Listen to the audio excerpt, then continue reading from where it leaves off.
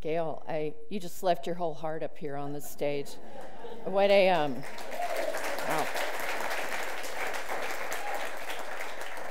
What a beautiful, vibrant group you are today. I love to see the different combinations of musicians that we have because it creates a new magic every time. So thank you, magical people, for wonderful music this morning. Good. When we were greeting each other, we were a little short on people, and I think it's because there are bicycles out there. And luckily, I had the heads up coming from Austin, so I came through dripping down 290 and 12. So I got here actually earlier than usual. So thank you for braving the interference to get here. Sometimes when I arrive here, I have not yet let go of my week to be able to come and talk with you as clearly as I would like to. But usually by the time I'm standing here, that has all melted away. And especially this morning, because everything that you've heard this morning so far is what I was going to talk about today. Everything. From the announcements to the gathering prayer. Thank you, Anne. I could have just, you just had my sermon notes here. So, body of grace is what we've been experiencing already this morning. It's the body of grace. And it's the body of grace that we live in. So there's double meaning to this talk today.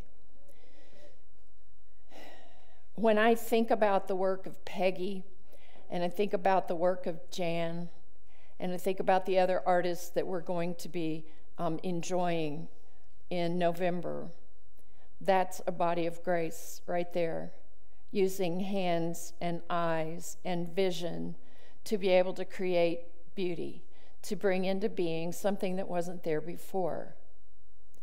And this morning, what was brought into being already is a sense of urgency to bring food to people who don't have enough. That's an act of grace. That's where our giving graces us as it blesses others and is an act of grace to them. Our song, this song just now, was a gift of grace to us. And you described it beautifully. I was going to go into much more involved description of what grace is, but you said what it is. It is the love that God is already giving us, already lives within us. You see, I guess the biggest thing about grace is that 2,000 years ago or so, a man who was a Jew said, there's more to this living than just following the law, and I'm going to show you what it looks like. And so we come from that tradition of knowing that we live as people of God and the Spirit of the Christ in us. And all the teachings that have come down in those 2,000 years have enhanced what we understand to be grace. That's the initial grace right there, is that we are spiritual beings in a human body. And it may not feel like it some days. I know many of you sitting out here have health issues, you have chronic pain, you have had close calls, you've gone through struggles, your heart is heavy, and yet we have the choice to be able to carry that with grace. And I see so many of you that do. I know a woman that's part of our community here who's in constant pain, and you would never know it because she chooses to see what is graceful about life, what is graceful about life. And so that's the way she lives it. So right now, the monarchs are migrating. Have you been seeing those beauties? And of course, my son, the scientist, with, eyes that are 42 years younger than mine, boy, he can spot them. He can just spot them everywhere. And he informed me that the birds don't eat them because they're poisonous to the birds. So yay, butterflies. And eat something else, birds. And so we have that. We have the gift, even if we can't see the butterflies, even if you're physically not able to see them or get out, you can know that they're passing through on their way to this incredible winter that they'll spend in Mexico, covering trees that look otherworldly because they're covered by butterflies. What a beautiful world we live in. I went to a movie yesterday. It was an important cultural movie called Zombieland. And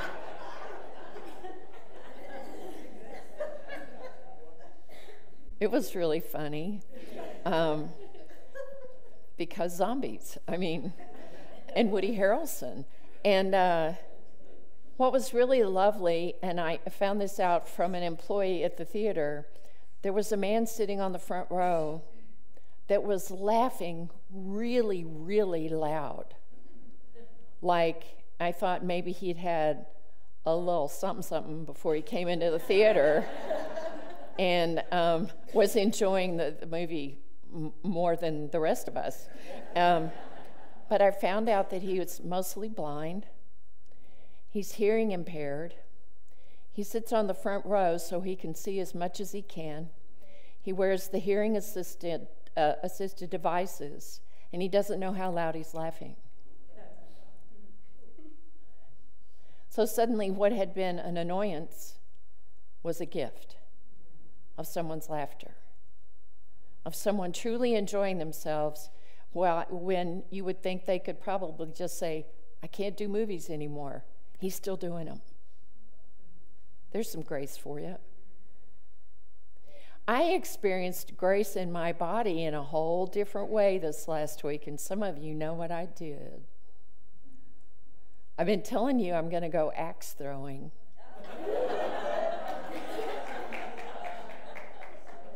And I did it. And I nailed it. And so I got to experience a fierce strength in my body, which is graceful to me. I wasn't graceful every time I threw. But if you've ever played golf and you hit a good drive off the tee, and it just makes that perfect connection, and that thing is gonna fly. And then when you hit it wrong and it hurts, I could tell when I released it. When I released it, I could tell if it was going to be a good thunk into the wood or if it was just going to bounce off. And so I discovered a new strength in my body and a new fun hobby. I even have my own axe now.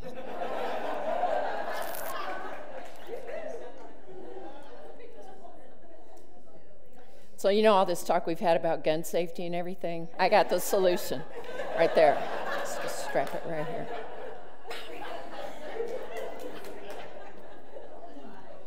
Just kidding. I'm not violent that way. I'll just throw at wood. That's all I'll ever throw at. I want to share with you, I talked about the teachings that have come down about grace.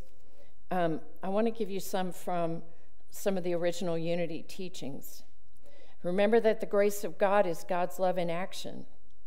God's grace is unlimited and so wonderful that words can scarcely describe it.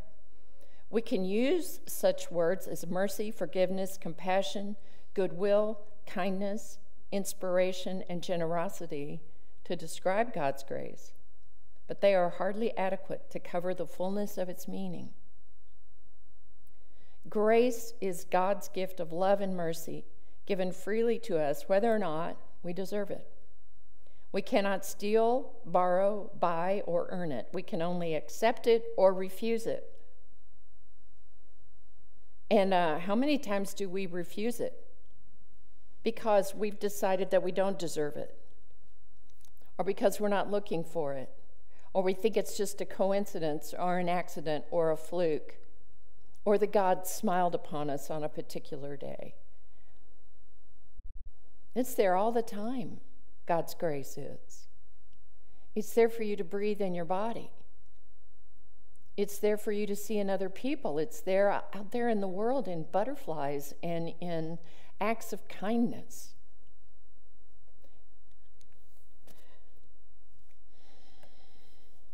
The word grace is synonymous with love. It's unconditional, impartial, and unsolicited. It is perpetually operative and fully accessible to all. There is nothing we can do that will increase its availability, but we can resist it by holding thoughts and feelings opposed to the nature of love or the nature of being. And we do that, don't we? We hold those thoughts and then we're surprised when things don't go our way. We're surprised when we just feel like everything is against us.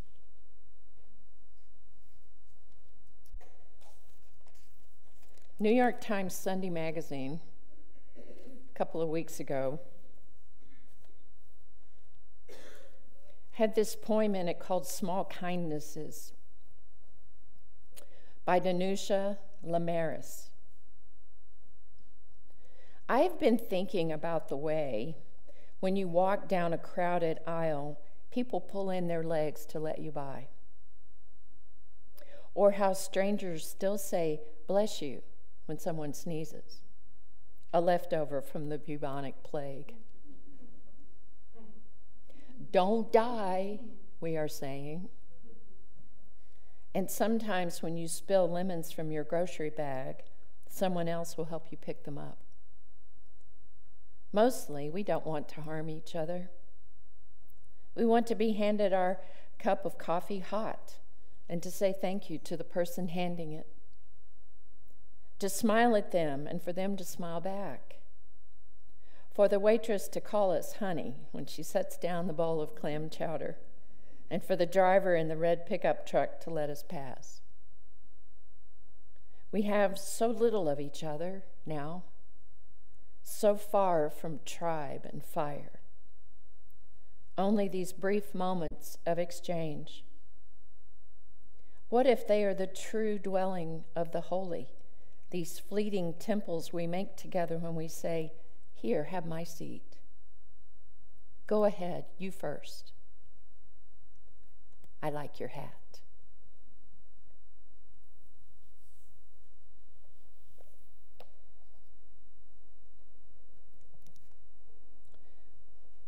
So maybe grace is best experienced by us and given by us when we're kind. When we're kind and our hearts are soft and open and not hard and thinking the worst of other people or of life.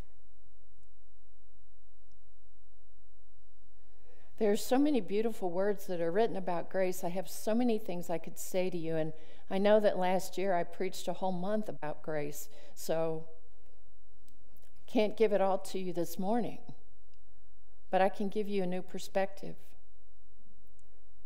Because we have grace in our breath. We have grace in our movement, even if it's limited. We have grace in our embraces with each other. We have grace in the way we look at each other. That's the way we use our bodies as instruments, as vehicles for grace. And it's also the way we receive it. I know that one of the things that I taught my kids when I would hug them when they quit being little boys was they would give me a hug like this, and I'd say, 2 arms. I still do that. 2 arms, please. And 2 arms feels better than 1. Those are gifts of grace, because when they do that, I also feel them kind of sag into it. Not like they're, oh my God, she's making us hug her. I'm sure that's what's going on in their brain. Don't tell them I said that way. Oh my God. We have grace in our human connection. We have grace in our 6 senses to experience God. That which is seen and unseen. We have the grace to live in bodies that trouble us as we breathe and we pray for living in spite of whatever we're experiencing. Let me share a little bit of Rumi with you.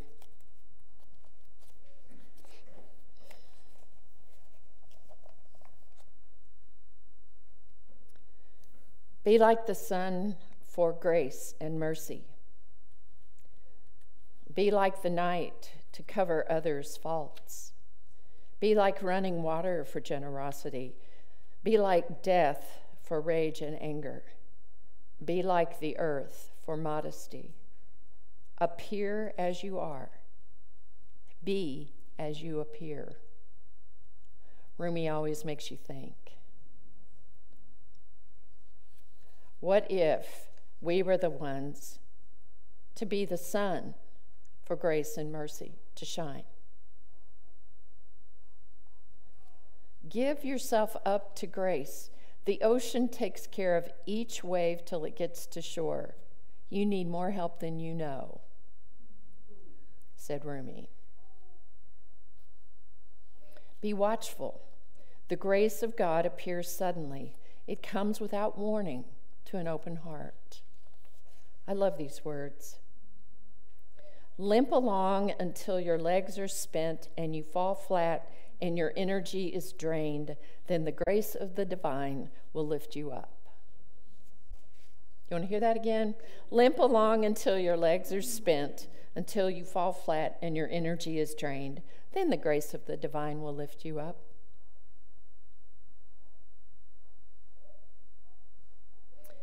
In this mob of eyes inside, which one is me? Hear me out. I know I'm wandering, but don't start putting a lid on this racket. No telling what I'll do then. Every moment I'm thrown by your story. One moment it's happy and I'm singing. One moment it's sad and I'm weeping. It turns bitter and I pull away. But then you spill a little grace, and just like that, I'm all right. It's not so bad, this arrangement, actually. I love that. I love that. Because how shall we live in this world that is chaotic and difficult, and for whom we feel the pain of so many, starting right here in our own county, then extending to many places around the world? How shall we bear it if not for grace? How shall we bear it? You know, one of the descriptions that I got of grace is that it is bigger than karma. And yeah, think about that. I just kind of laid that out on you there, but I really want you to think about it. Because we say that so often. Oh, I did this thing this morning, and man, it came right back around and bit me. Well, yeah, that can happen. And it had better make us laugh at ourselves and try to do a little better the next time. But do you know one of the biggest gifts you can give someone that you love is to say, there is nothing that you can do that will make me love you more. Try that again. There's nothing you can do that will make me love you more. And there's nothing you can do that will make me love you less. That's how it is with God and us. Isn't it a wonderful thing to know that we are not judged by anyone except ourselves? And sometimes by other people because we let them. Oops. Nobody can slam their judgment on us without our giving them permission. And when we see that happen, we can just say, oh, you know what? That's not acceptable to me because I live in God's grace. And your judgment is of no consequence to me. What you think of me is none of my business. That one. That doesn't mean that we just run through life pell-mell and trod over other people's feelings. It doesn't mean that we get to act any way we want. If we're living a life of grace, if we're going to claim that life of grace, then we must do our dead level best to live it. That's what we're required to do. Is everybody else loving the sound of that baby as much as I am? Oh, man. Oh, don't clap. Don't clap. Shh, shh, shh, shh, shh. Don't wake up the baby. Oh, hey, Indiana. It's just such a wonderful sound. It just makes me calm to hear that baby.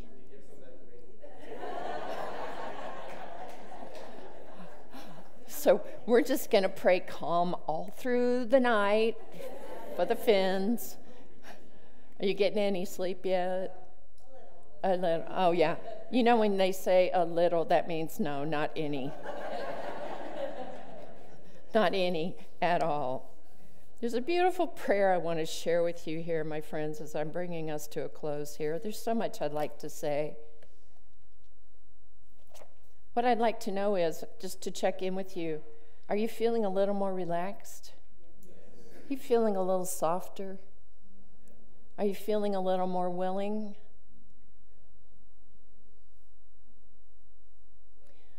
I learned this prayer many, many, many years ago, and I've shared it with you before. It's a grace prayer that was channeled by one of my teachers when I first got into Unity. And I love it so much. For thee I thirst. Into thy hands I commit my spirit, my soul, my body, my life, this problem, all unforgiven states. Thy will is my will. Thy will is done through me. Heal me at depth. Reveal that which needs to be revealed. Heal that which needs to be healed. So I can glorify you, God, and live in the fullness of grace. It is finished. That means I let go. I've prayed this prayer. Heal me at depth. Reveal that which needs to be revealed. Heal that which needs to be healed. Because we're here to show what it looks like to be God. Do you remember how much trouble Shirley MacLaine got in trouble for all those years ago when she declared, I am God? And now we can sit all here together and say, yeah, we are. We are. Thanks, Shirley. Because that's who we are. That's what we're doing.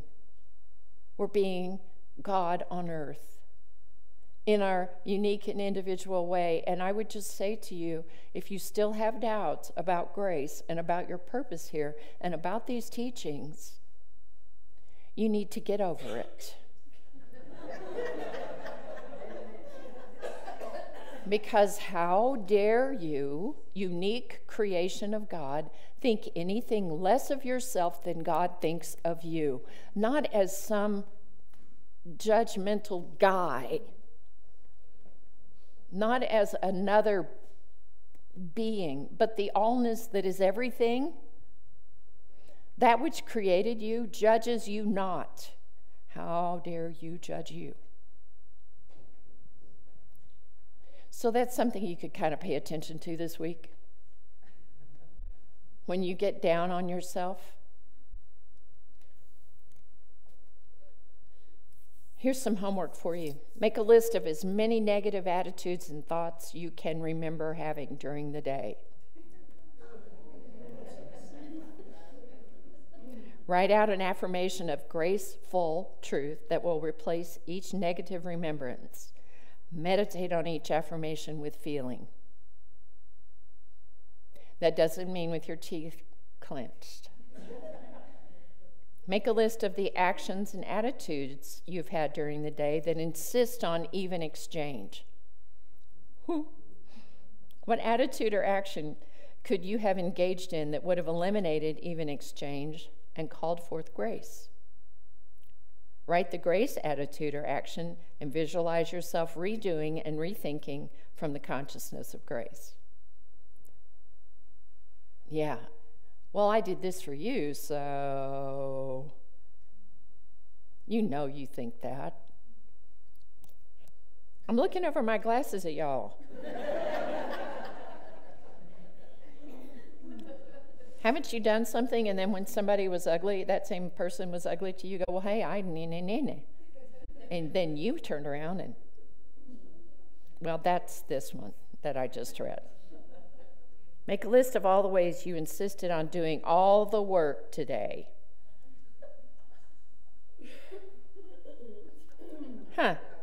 Chuckles of recognition.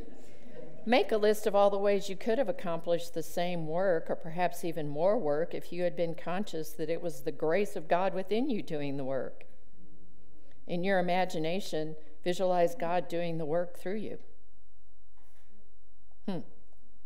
What a thought.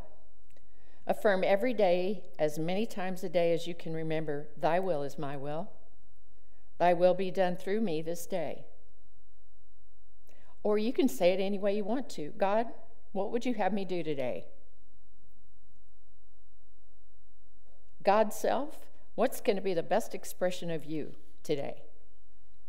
At the end of each day, make a list of any feelings associated with this statement. Was there any fear? If so, write out what you know to be the truth about God's will. Reaffirm the statements of God's will being your will until you feel a deep sense of peace, joy, trust, and excitement about the will of God being done in your life. Would it be okay with you if you had peace, joy, trust, and excitement in your life every day because the will of God is working through you? Yes or no? Yes. Thank you. Y'all did great. So you could pick up your take-home test on your way out. Your take-home test is to imagine yourself being a person who lives in a body of grace, doing graceful things for other people and for yourself. And to remember that you are inside a greater body of grace that is always, always present, that is always, always loving, that is always giving more than you could ever ask for. Yes. So let's pray.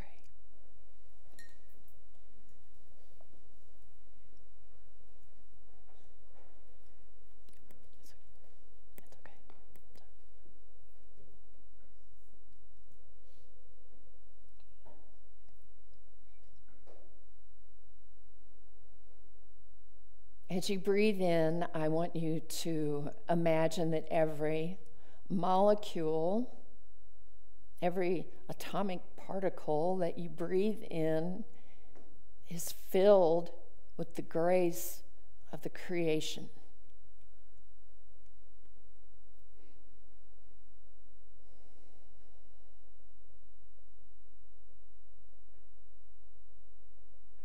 Imagine that you are the fish swimming in the ocean. You are the human swimming in the sea of grace. There is no place in which grace is not.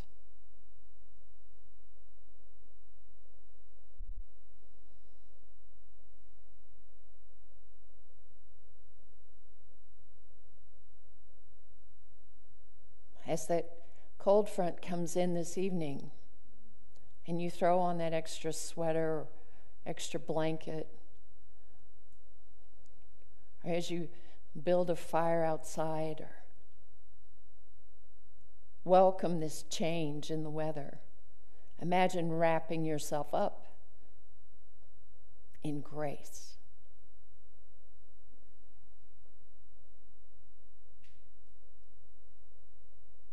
As you walk through your week, let your feet be feet that are landing on holy ground with every step.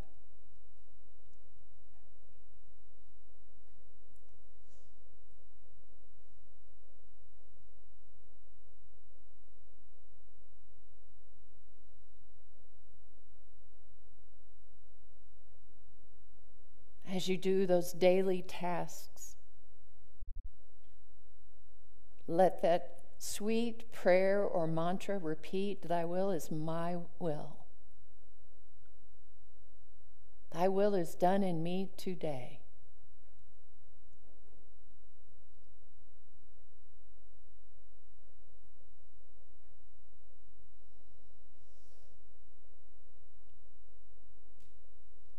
Let your heart and your mind come together in a vision of life being a little bit easier. Because grace is your constant companion.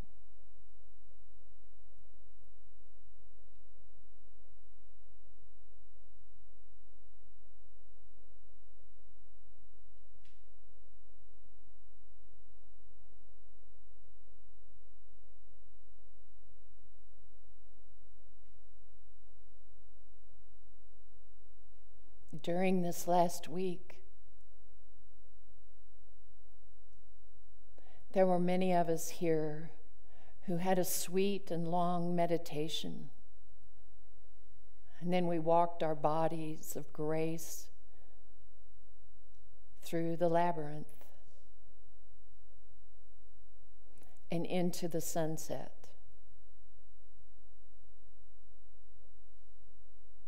And this week, whether you can be here or not, know that your companions in this spiritual community will be here stretching and breathing and absorbing the vibrations of the universe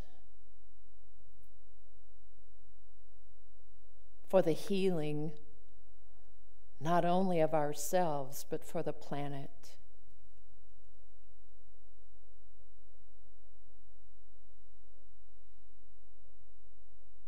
And let your heart join in regardless of time and space.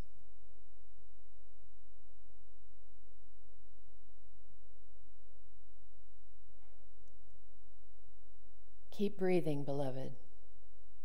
Keep breathing.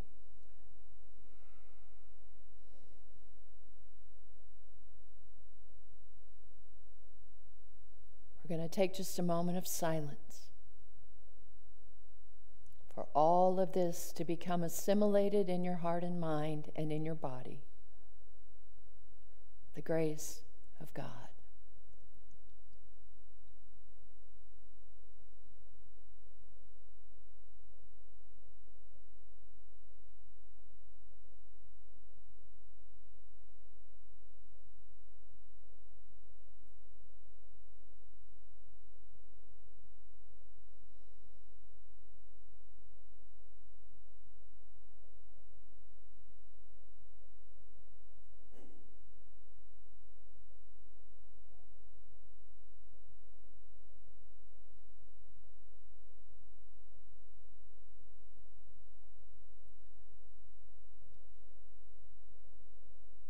O Creator of all that is, all that ever has been, all that ever will be, we stand in this pinpoint moment in time and space, in your light and in your grace.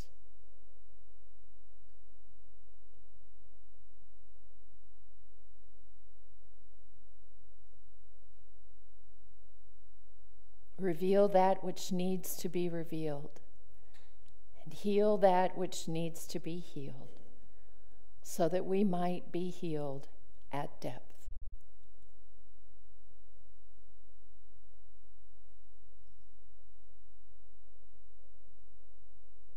For surely we are one with each other and with all that is, and we are blessed.